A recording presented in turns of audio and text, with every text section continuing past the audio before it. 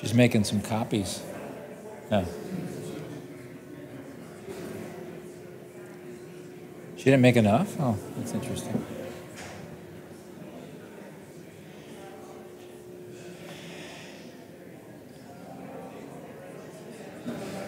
You remember Jan and Dean? Jan and Dean? Didn't they sing like the Beach Boys songs, Jan and Dean? You know what I'm talking about? Here comes Jan and Dan. It's like Jan and Dean.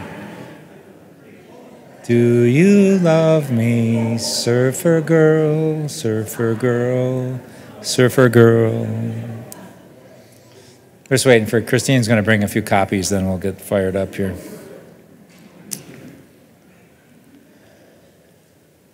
So, Landon, you didn't catch me singing Surfer Girl by Jan and Dean. I want to give a shout out to Landon for being here all week and streaming these nights. So Landon, thanks for your streaming.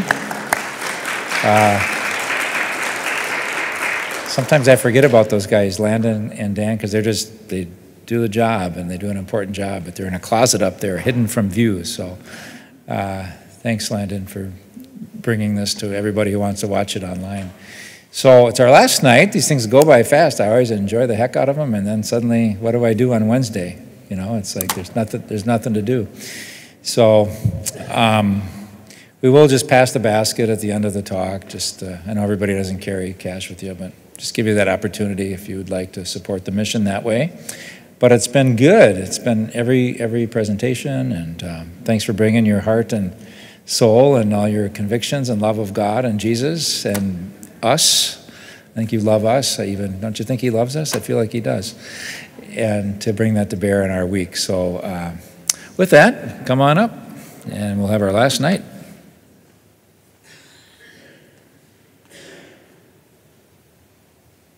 Well, I know what I'm going to do tomorrow. I'm going to have a martini.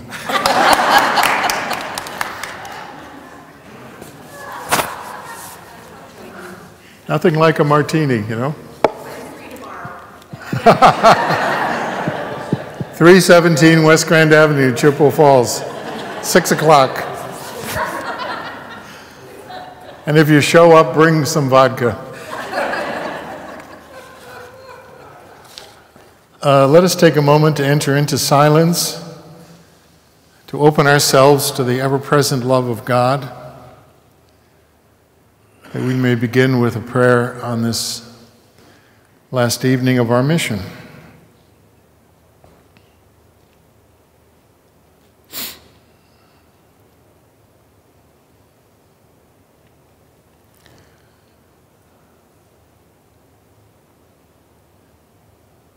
Watch over your people, O Lord God, with unfailing mercy, and since without you, humankind will surely fall. Protect us by your grace from every harm, and guide us toward those things that work for our good. We ask this through our Lord Jesus Christ, your Son, who lives and reigns with you in the unity of the Holy Spirit, God forever and ever. So as we did the last couple of nights, we'll start by just asking if there are any questions, anything you thought about that you would like to bring up, anything that you thought about and said, that old man is crazy. Anybody got any questions, comments? Question back here. Yes, oh yes. I'd like you to put your email address up there so we can see it. I forgot how to do it. I know you said gmail.com, but I don't remember if it was F.A. or... Okay. I'll write it for him. Thank you. Father Tom will take care of that. I have a good secretary. Okay. We're working on getting those on the website. Have the doc. But it's a little tricky. It's a web doc. But if you want to contact me by email, that'll work. Anything else? Anybody else? Any other thoughts, reflections, ideas? Yes. I don't know why, but it's been bothering me. What exactly is poor in spirit. Oh, you're the second person to ask me that. Poor in spirit is contrasted to people who are really materially poor. Those people we need to work with and we need to help. Poor in spirit means I'm not attached to anything material, that God is first. So, you look around us and we see people who are very wealthy, who are addicted to making money. And so what happens? They have no meaningful, loving relationships because it's all about making money, as an example. Make sense? Yes. Okay. Poor in spirit means I am detached from that world of material things. Not that they're not important. If I have a fortune, I'm certainly going to take all those trips that I'd love to take. But I'm not addicted to it. Okay? You're welcome. 1, 2, 3. You've had your chance. Tonight we want to look at... Tonight I'd like to ask you to try out some of the things that I've been presenting the last 2 nights. Particularly, I would like us as small groups to take a gospel passage and reflect on it together and see what it says to you and to your life and to how you see reality. And we'll do that in a minute. But as I've said before, I've gone to lots of workshops and meetings, and you hear all kinds of wonderful ideas, and then you get home and you say, oh, that was a wonderful thing. How do I do it?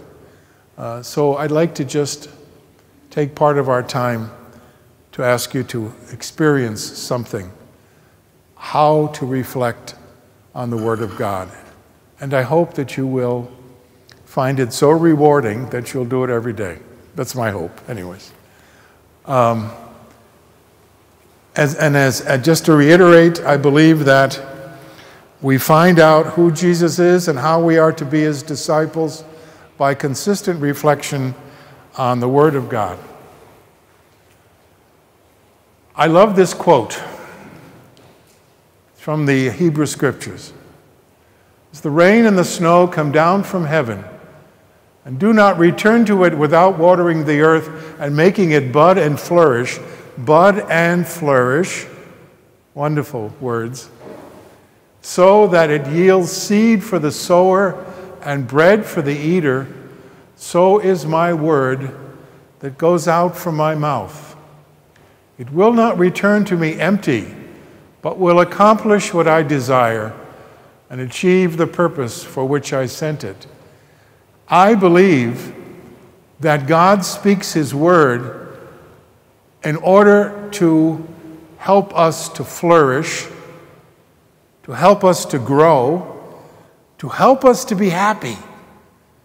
I love this Pope because he talks about being happy Christians, not this long-faced stuff that, I was taught, you got to be serious. Well, you got to be serious, but if you really are in love with God and God is in love with you, where's the joy? Many of you have spouses. I'm sure there's joy in your marriage. There's joy in your friendships. Well, why shouldn't there be joy with God as well? But I think this is important to me because it affirms that it's God who will help me flourish. I have to cooperate, but the initiative is always God. He is so in love with us that he reaches out and grabs us. And as we'll see in the gospel today that we'll be reflecting on, he hugs us so tightly that it hurts. I had an aunt, God rest her soul, who thought the tighter she hugged you, the more you knew she loved you. Well, broken back doesn't say very much.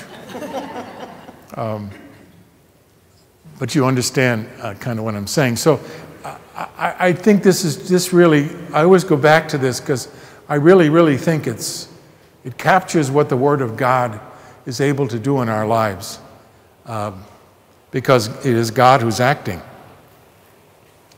The gospel is not intended as a rule of life, but to stimulate imagination and personal responsibility. Some denominations, they're literalists, huh? They're fundamentalists. They take every word at its value. But the scriptures tell us the goodness of God, how God looks at us and how we are to look at each other and God, in order to stimulate our imagination. Excuse me. St. Ignatius of Loyola, I don't know if you know who he was, founded the Jesuit order. And his method of prayer that he taught, and they still use, is to take a scripture story, to read it, and to imagine that you're part of it. So if it's the story of Jesus, he's on the lake and the storm comes up and the disciples panic, join those disciples. Imagine that you're one of those disciples, or be a good observer and see what happens. And the purpose of that is not just to use the imagination, but to be in touch with the feelings. Are you panicked? Why are you panicked? Christ is right there. He's always taking care of you. Why is he panicked? And the stories reflected upon call us to personal responsibility for living our following of him in a genuine way. So we don't take it literally. Somebody asked me a question. I was giving a presentation at St. Anthony's, a marathon. And it was a story. Oh, I know what it was. I was talking about how in the New Testament we see God's love through all the stories. And he said, well, what about the Hebrew scriptures? What about the Old Testament? I said, do you believe all those stories are literally true? I said, this is the way I see it. The Hebrews had an experience, and they got through it, and it was successful, and they attributed it to God. So the point is not the details of the story, but the point is that God works in our lives, and that God can help us through those difficult times. So we're not literalists, we're not fundamentalists. We see the Word of God as symbol. In the New Testament, Christ is the face of God. And it stimulates our imagination, and it calls us to responsibility. At least I think it does. It preserves the radical nature of Jesus' message and proposes ways to come to terms with it in the realities of everyday life. One of the things that I think we have to be careful of is domesticating the gospel so that we make it comfortable.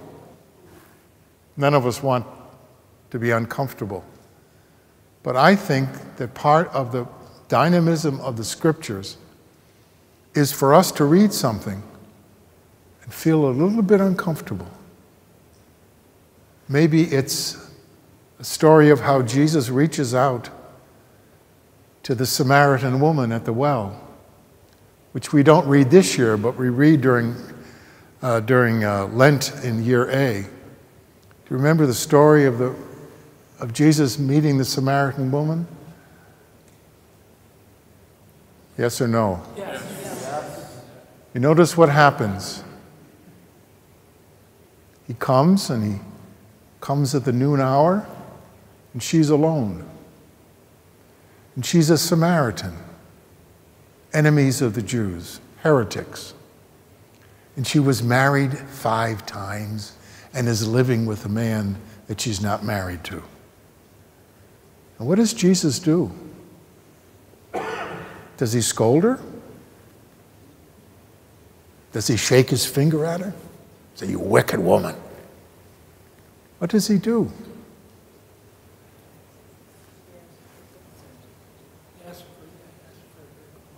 He asks her for a drink of water.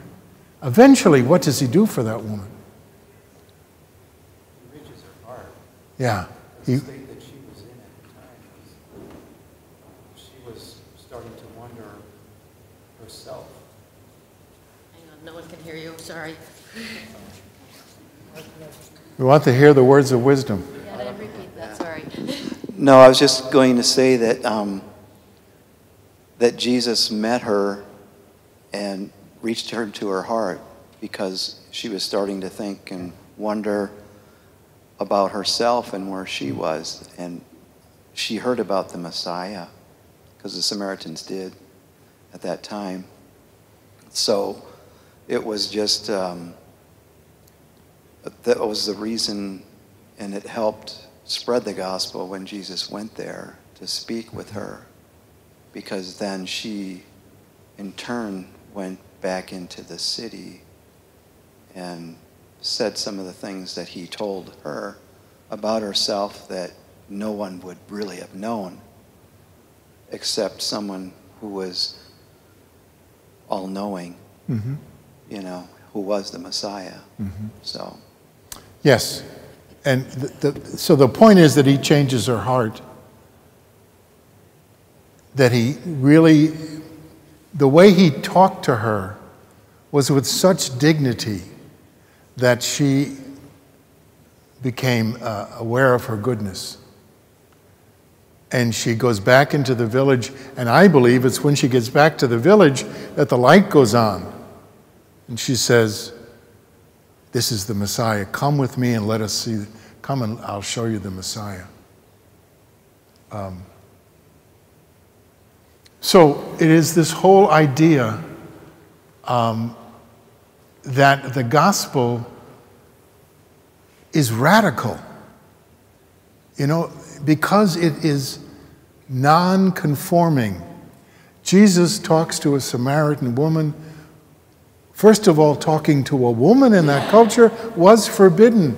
She had to talk, she had to have a man with her. A woman couldn't go anywhere unless she had a man with her. Certainly, no Jewish man would speak to her because she was a Samaritan. She was a sinner. If you dealt with sinners in those days, if you were a good Jew, you couldn't go into the synagogue and you couldn't go into the temple until you were cleansed in some way. So you see what he's doing. He's bucking all of those things that oppress people, even in the name of religion. And I think that's why it's important never to make the gospel comfortable, to be open to the challenge that it gives us as we try to follow Jesus and do his bidding, if you will. Okay? All right? All right. So we Franciscans talk about the top part. We go from gospel to life, life to gospel. It's a circle. And so I begin to reflect on the gospel. I look at the gospel I look at my life with that gospel lens. I go back into my life and I try to live what I've learned. And then I come back to the gospel and ask myself, how have I done in the light of the gospel message that has touched me? In a moment, we're going to do the activity, and I want you to think about the 4 basic relationships that we have in our lives. We relate to ourselves, we relate to others, we relate to God, and we relate to creation. Those, I think, are the 4 relationships that govern our lives. And the question is, how do I live those from a gospel perspective? How do I view myself through the eyes of God? How do I view my neighbor through the eyes of God? How do I understand God? And finally, how do I view creation through the eyes of God? And the third one on our concept of God, we talked about that at the beginning, is crucial. It's very important. in each of us in our own minds, to try to come to a realization of who God is. For me. Because that governs so much in our spiritual life. When I do a little spiritual direction, I have a couple of clients who come and see me for spiritual direction. And I always want to begin by discussing that, trying to get the person to talk about their image of God and kind of hold it up to them and ask them, what kind of God is this? Is this the ogre God? Or is this the God of love? Is this the God who's way up in the sky and has nothing to do with us? Or is this the God that's engaged in a meaningful relationship with us? And each of those determines a little bit how we live our lives, I think. At least it's been my observation as I've worked with people over the years. So those are the 4 relationships that I want us to look at. Okay, now. Oh, no, I can't show that yet. That's my analysis of the story we're going to be looking at. I would ask you to stand up. I would ask you to look around the room. I would ask you to choose 2 people that you do not know.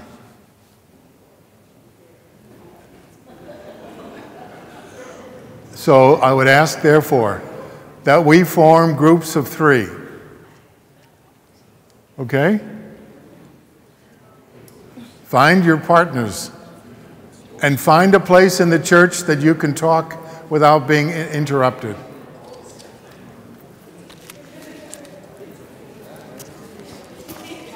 You got a group here?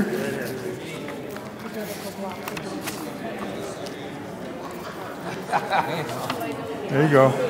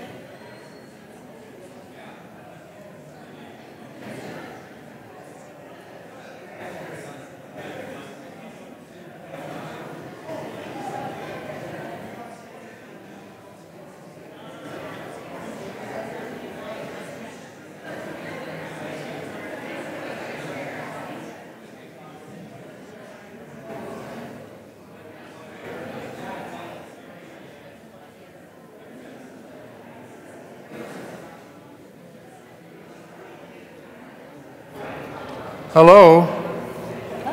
I'm going to give you 10 minutes to do this. And after 10 minutes, if you need more time, let me know. I only have one left. I'm sorry. No, it's okay. I think people are okay.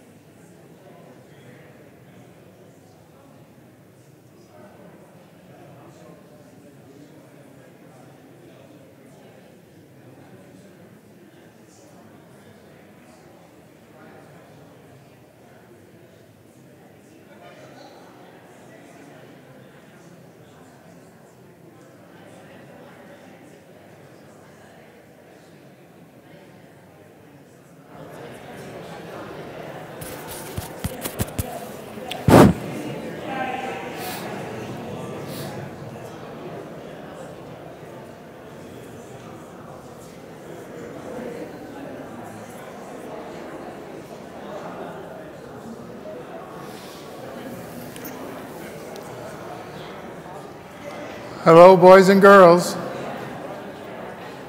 Hello.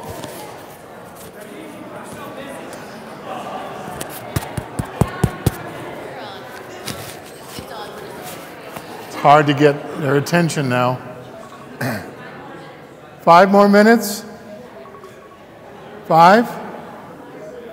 Okay, we'll give you 5 more.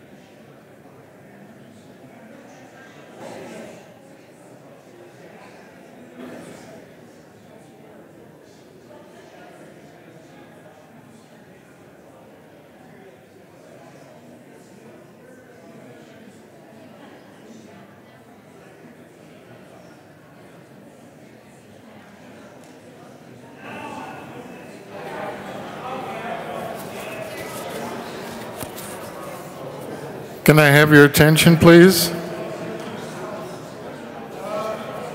Hello? Stay where you are for a minute, please. So before we regather, would someone in each group be responsible for reporting back what the group spoke about? So be sure that you appoint someone. And when you've done that, you can come back.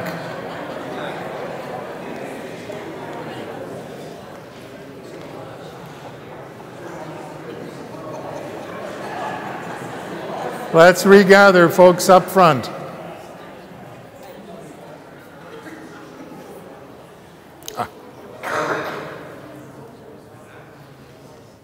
Come up, come up.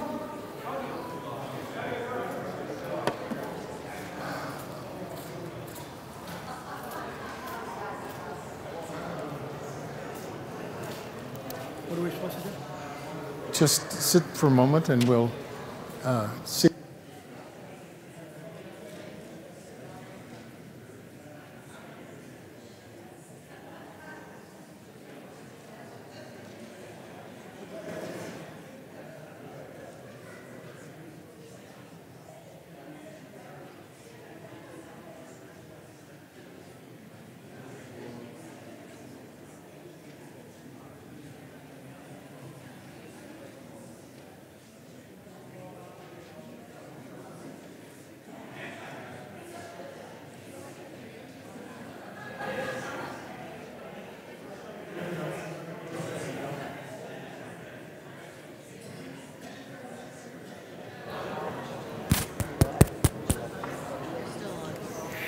I'm on. Okay. I hope the experience was a good one. If it wasn't, I don't know what to say. But let's start here and move to the back. And if you are a spokesman for a group, just give us a general, brief summary of what, and you don't have to go through each of the questions, but maybe some highlights, things the group really found interesting or talked about. And Christine will pass the mic. Okay, so one of the things that we discussed is the question of whether or not the one son, after his father pleaded with him about what he had done, actually went to the banquet. But the other part of it was that we see ourselves in each one of the actors here in the story, Right. how we live our life. That's an interesting comment, the first one you made, because Luke leaves the story, Jesus leaves the story like it is, so we'll ask that question. By the way, scholars tell us that this is an authentic story of Jesus. Not that Luke didn't, adapt some things to his audience, but this is probably as the scholars say, ipsissima verba, the actual words of Jesus. So it's kind of an essential story. We came to the conclusion that each one of those aspects of the relationship were within this portion of this gospel message of the prodigal son. We each related to it in our own way, and we thought there were attributes that we could learn from and that we could apply to ourselves as well. Thank you.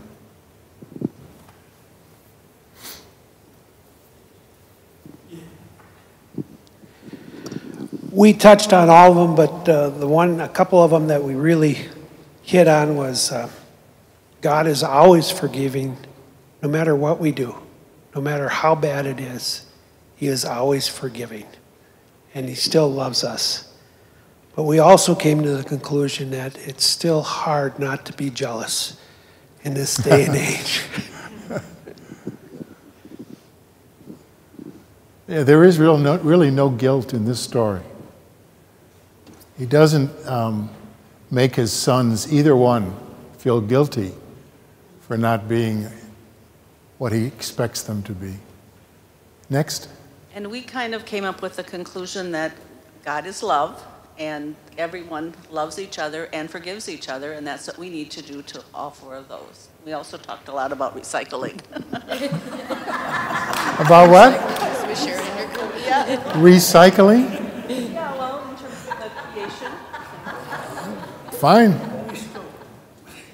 I think that's a good thing to talk about. We had a little trouble with the last question about how this relates to creation.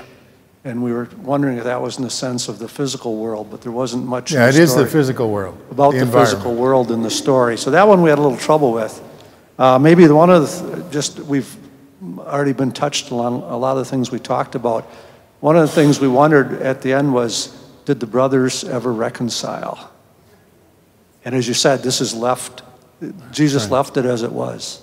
That's right. Parables, the way they're written, they have to be concise. So a lot of details are left out. For example, you don't see the mother at all. Did you ever wonder why there's no mother in the story? We don't know, but that's on purpose. So the number of characters are kept small so that it's easier to tell the story and easier to remember the story. Because these people didn't have any, they didn't write them down. It was all from memory. Next. Well, we talked about being forgiving, of course, like everyone else, but also not being judgmental. You know, not judging people or situations. Yeah, because we're all sinners, you know, and who knows why this person or that person is doing something. Right. So. It's easy to judge. It's easy. Next. We all agreed on a lot of things that were just spoken on, and we also said that everyone has a right to live out their life, but you have to be concerned about how to nurture everybody and everything around you. Good, thank you. Anybody else in this section? I think our main theme was return, that that no matter what, we can always return. Return to God, return to your neighbor, return to yourself, and return God's creation to what it was before we messed with it. Thank you. Over here, Christine.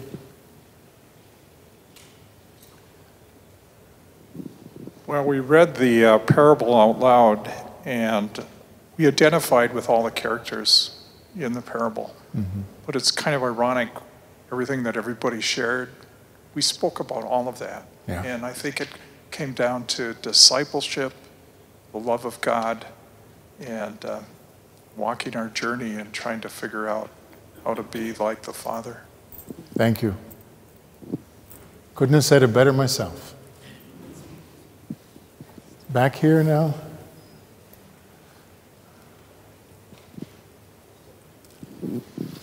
We too put ourselves into each. Move the microphone closer to your mouth. We too put ourselves each into each of the characters there, the father, the prodigal son, the loyal son, and we came away feeling like we could relate to each one, and the anger on the loyal son and the judgment, but we also know that we wanted the forgiveness like the prodigal son did, and that we have to be like the Father who was like God in this situation, that he forgave all of them, loved all of them, and that we too have to learn not to judge and to love everyone around us. It's not always easy, but it can be done. Thank you.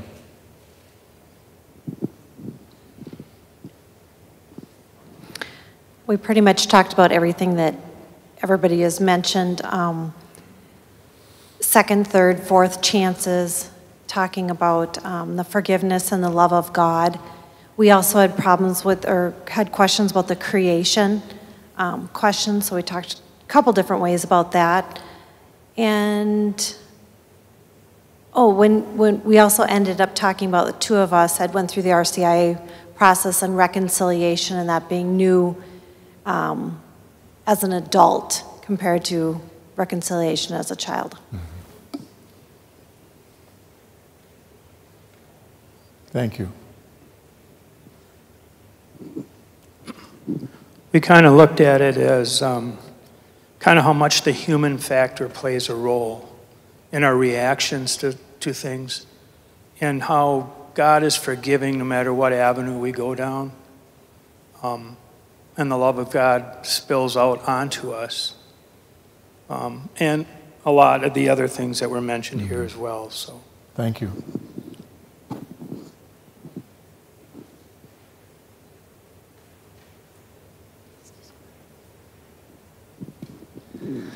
We spent a lot of time on the first part and revealing what it reveals about God and being forgiving, and how the younger son could just come back after doing all that he did, and there was just no question of how accepting God was.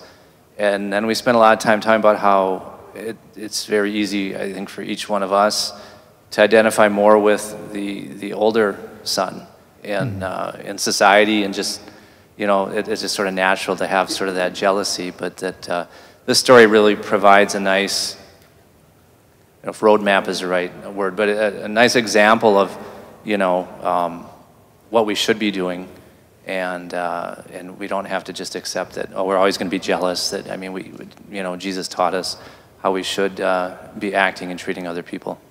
Thank you. Anybody next?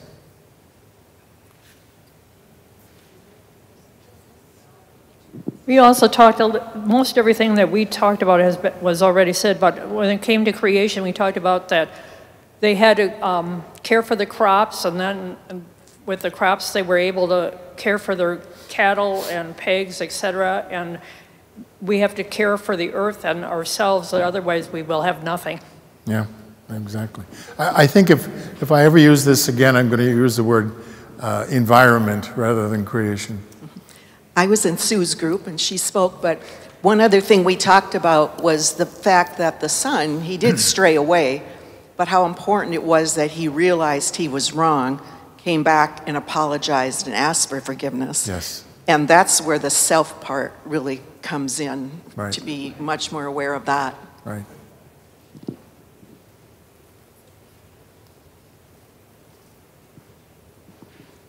I'll do this for you, Mike. We spent a lot of time on the last verse. He was thought to be dead, and then he was alive, which I thought was interesting, because he had to think he was dead too in order to be dead, and then he was lost and he was found. I think that's really, we spent a lot of time just talking about just that, and the fact that there are people. One of the things I remembered is that's one of the 12 steps, is making it right with people in your past, if you can, I guess. And if you're lost and then you're found, it's very nice. I liked it. I'm just going to add a little something to that too. And I think if we're really true to ourselves, everyone has time in their life where they're lost. Yeah. They're on that journey and they think they're going the right direction, then they have to stop and either take stock of themselves or find someone to help them along the way. We don't do it all by ourselves. Right. We help each other on the journeys, and I don't know, if we believe and we pray that it can work. Mm-hmm. Not when we want to, as you mentioned it, but it does eventually. Yeah. Okay. Thank you. So,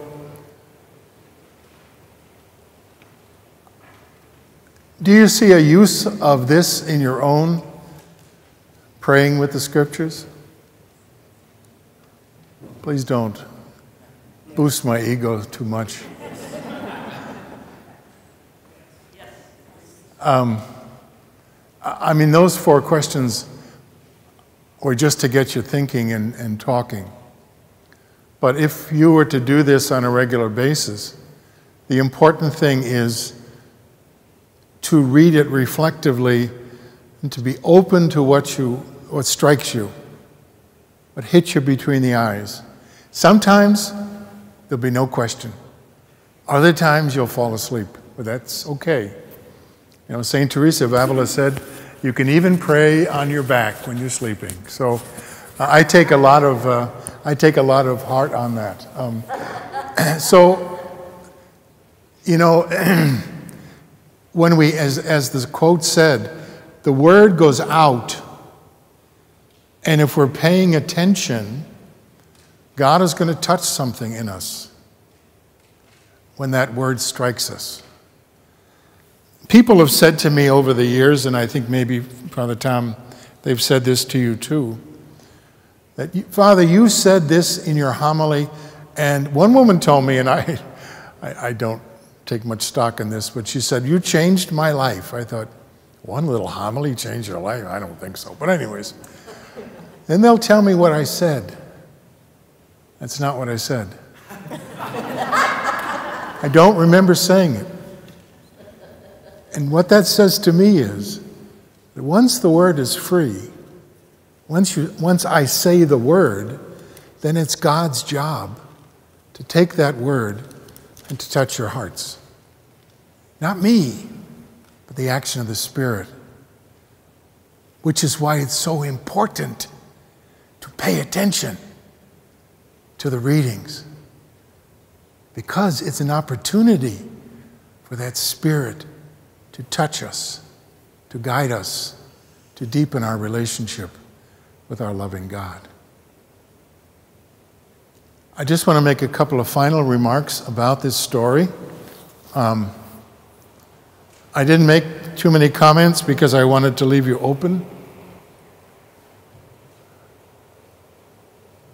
This parable it shows us the example of what repentance is.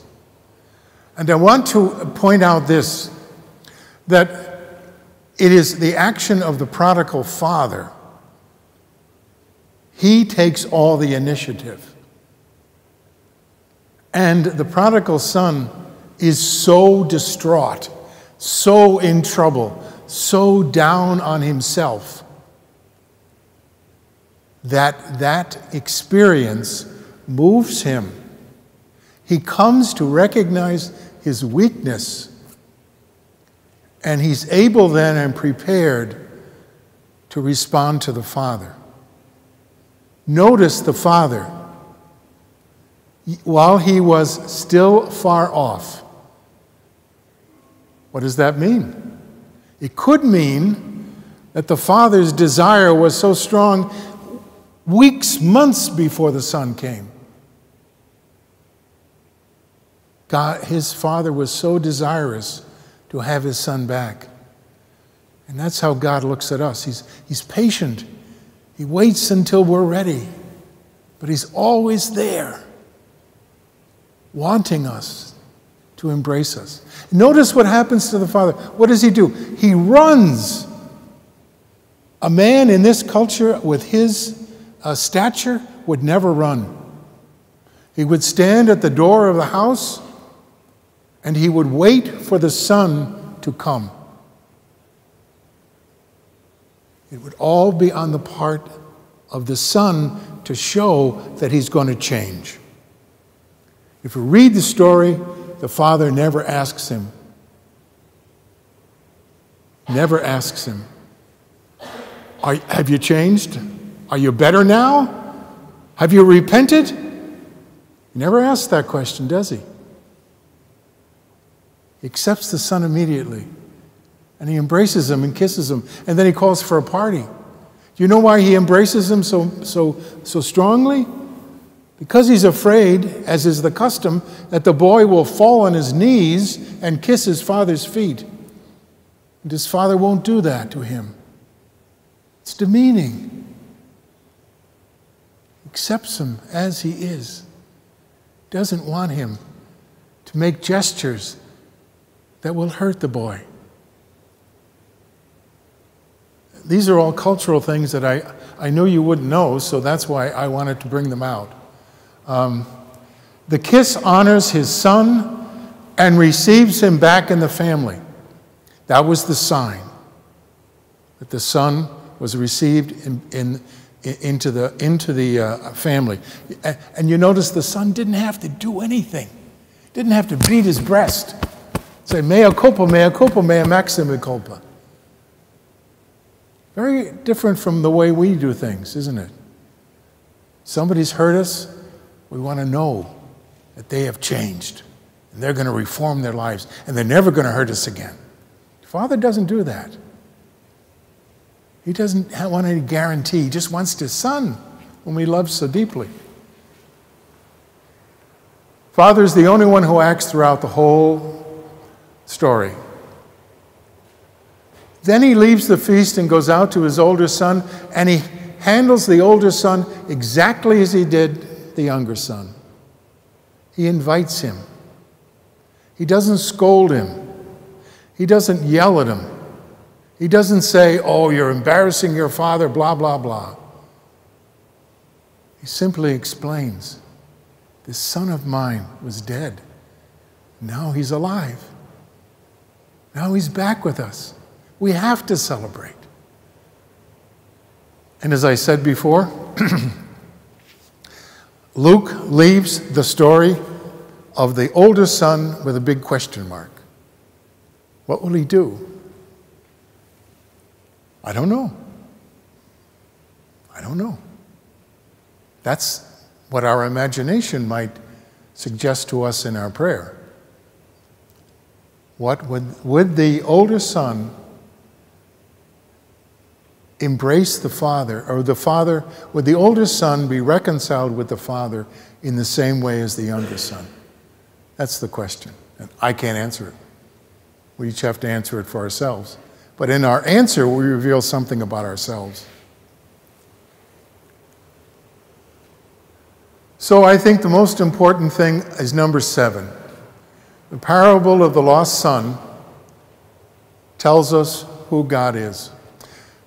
I remember one time someone coming to confession, and they confessed some very serious things. And this person said to me, Father, God will never forgive me. I said, well, I said, the sacrament will guarantee that. She said, but I can't believe that, Father. I said, I want you to take up Luke chapter 15, the prodigal son, and I want you to pray with that. I'm convinced that anybody who reads this prayerfully and openly can never find God as an ogre. Will always identify God as a God of love. This is an extraordinary story. And it comes from the lips of Jesus. Just so important, I think. And you know, these stories, the Pharisees and the scribes opposed Jesus big time. And they're angry because they want people to repent, to change their lives, if they want to be forgiven. And the prodigal father doesn't ask that. He just asks that we love. That the Father loves the Son and the Son loves the Father. There are no requirements of this boy. He's accepted back as he is. I think that's what we need to adopt in our understanding of sin and forgiveness. That it's God who does this. And if this is God, then our mere movement towards that God is going to be forgiveness. I'm not saying we shouldn't use the sacrament. I think we should. But as I always think, when someone comes into the confessional, I'm just affirming that they're forgiven. Because they have made that strong movement in response to God's grace and somehow was compelled by God's love to make that confession.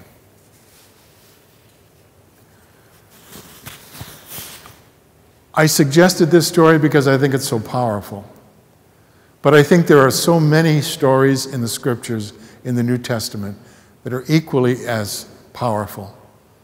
And I encourage you once again to make a practice of reflecting on these gospel stories so that we all may come to understand more fully what God is calling us to as we seek to follow him as his disciples, because we're all his disciples. And the important thing there is we're his disciples. We put ourselves in his hand, and he'll take care of us. Amen. I'm done.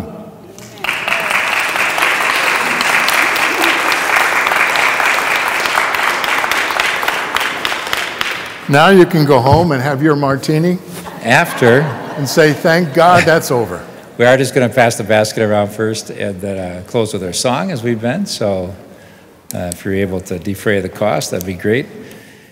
Yeah, it truly is a treasure to have the prodigal son in the Bible. Can you imagine if it weren't there? What a loss it would be for us, wouldn't it?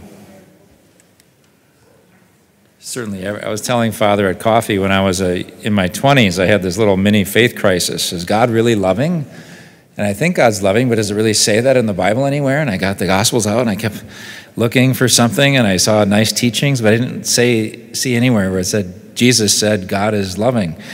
And then I came across Luke 15, and the prodigal son. I'm like, God, there it is. There's how Jesus thinks God is. So, what a treasure. Not that it's not elsewhere, but it's just been my quick perusing. Yeah.